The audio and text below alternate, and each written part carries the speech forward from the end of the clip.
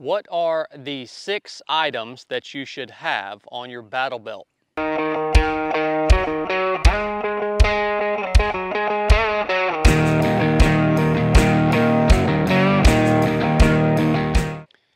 Hey guys, welcome back to the 307 Project Range.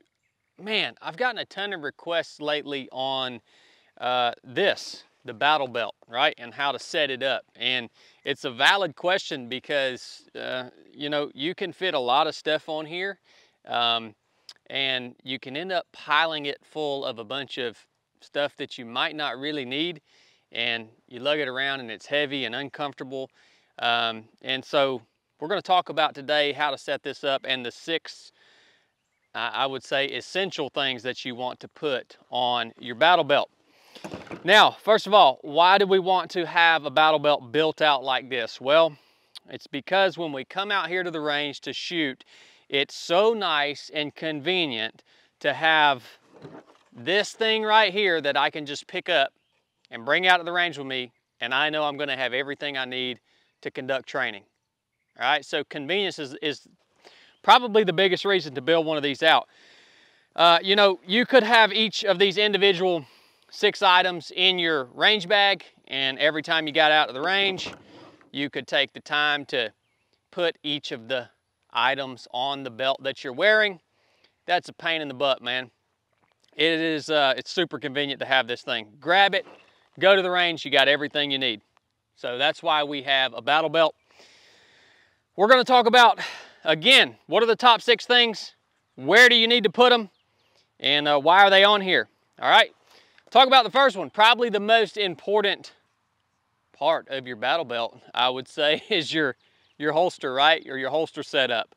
So the holster that I run on my battle belt is kind of a mid-rise. It's not really a drop leg holster, but it just kind of is it sits down, I don't know, I would say, you know, maybe 3 to 4 inches off the actual top of the belt. The reason I want something that's dropped down off the actual belt is because when I'm out on the range and I'm wearing body armor, training in kit, if you have the holster mounted directly to the belt, when you go and try to draw your pistol with body armor on, it's going to get hung up on the body armor, right? So having that holster mounted down a little lower on your thigh is going to allow you to clear the holster with your pistol even when you're wearing body armor. So that's super, super important to have kind of a drop leg or at least a mid holster on your battle belt. This bracket right here that drops the holster down off the belt, this is made by True North. I forget the website. I'll have Blake attach it in the links of this episode right here. Other thing about the holster, we're not going to review this holster. We're just, again, talking about the setup. Another thing I really like about the way that we have this set up is we've got this QLS clip from Safariland that mounts on to our holsters. At least any holster that has that 3-screw kind of triangle looking setup, right? What this allows me to do is it allows me to switch multiple different holsters on and off this gun belt or this battle belt, all right? So I really love that clip system right there. If I didn't have this, we shoot a lot of different guns out here on the range.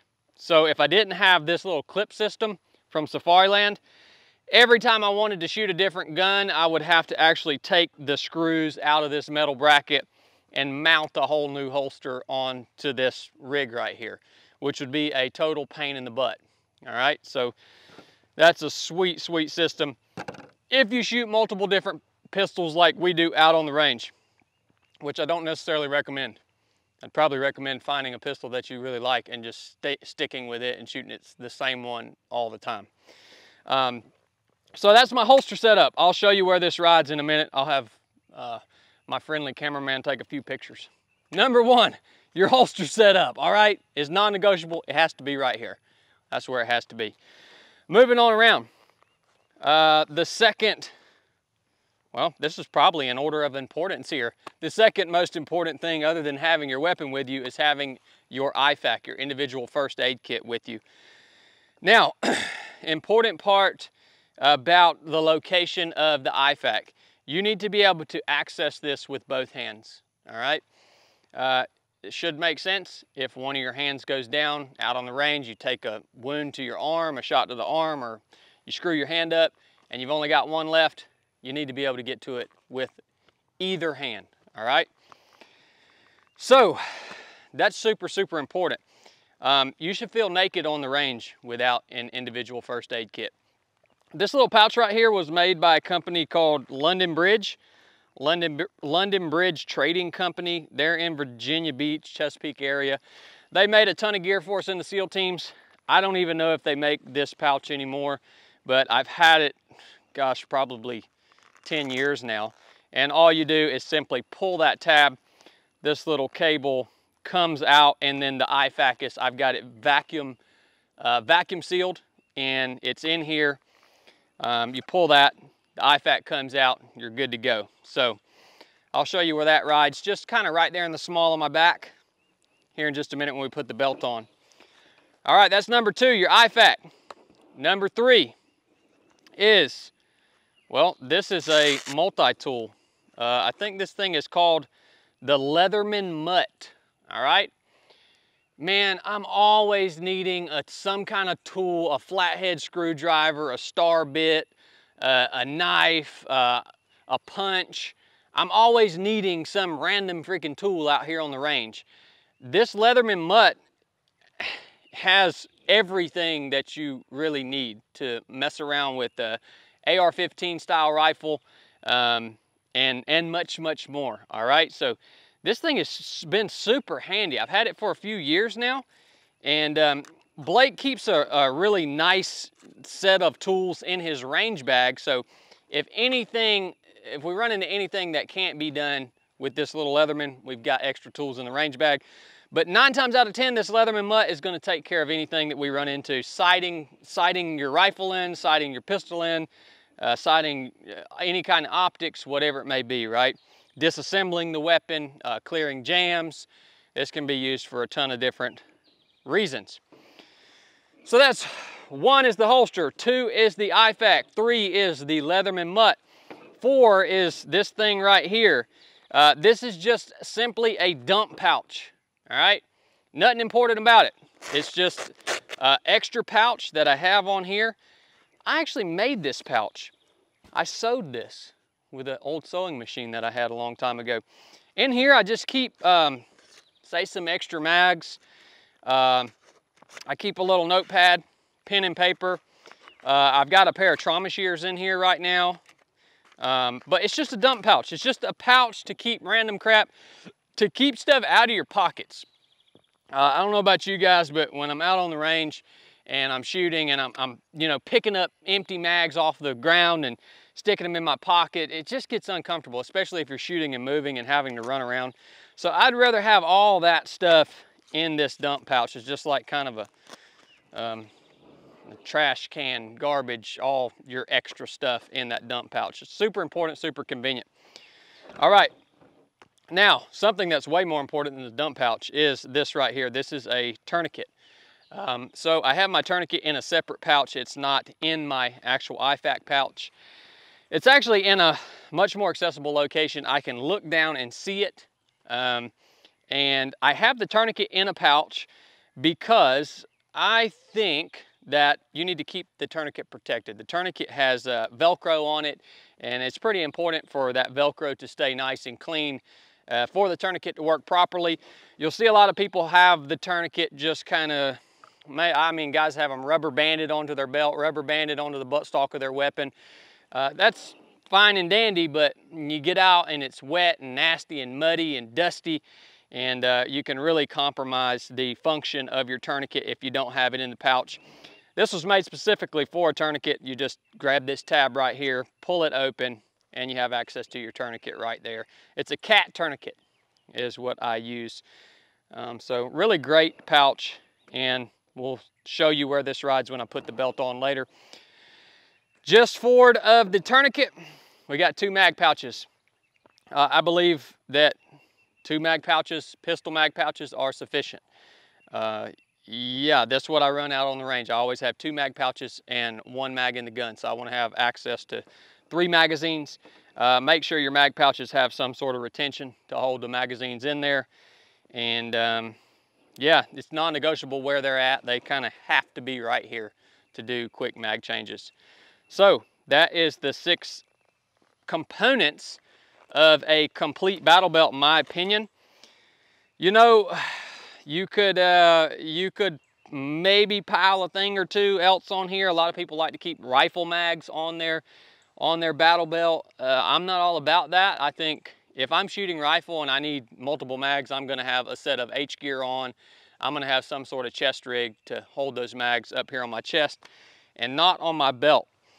But yeah, holster setup, again, with the QLS thingy from Safariland, so we can exchange multiple holsters. That's kind of dropped down off the belt so we can draw our weapon and clear the holster with our kit on. We've got our IFAK individual first aid kit, needs to be accessible with both hands. We've got our Leatherman mutt to clear any crap that we got going on with our guns. It's got a punch, it's got screwdrivers, it's got everything you need to take care of most problems.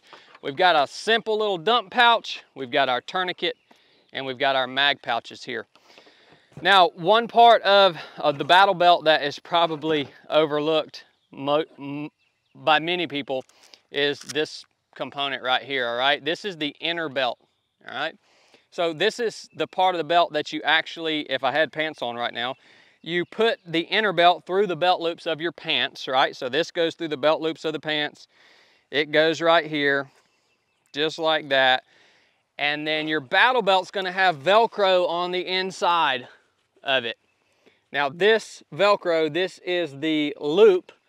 It mates up with the hook of your inner belt, and it keeps this thing on your hips where you want it to be, all right? If you don't wear an inner belt with this battle belt, it's not gonna work, man. This thing's pretty heavy, all right? So if you don't wear this inner belt with the battle belt, it's gonna slide down or ride up on your torso, and it's gonna be uncomfortable as crap. It's not gonna stay in the right place. You want the belt to stay in the same place all the time because, well, one, because of your draw stroke, and also on your mag changes, you want everything to be in the same place at all times. You don't want that thing sometimes to be way up here, sometimes to be way down here, and sometimes to be twisted like this, all right? So the inner belt is super important. I'll put this thing on and let Blake get a few pictures or get a little pan around of where all this stuff sits.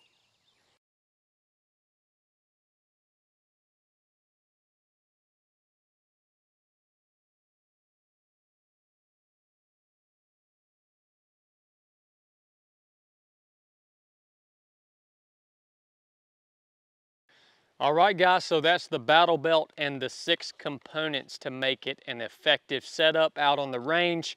We have got some new systems coming, by the way, so we'll continue to keep you updated on our gun belt setup as it evolves and we make it better and better and better. Hope that gets you going though, guys. Really important piece of gear. If you enjoyed it, please subscribe and drop a comment if you do something different with your gun belt. We want to hear from you. Nuff said.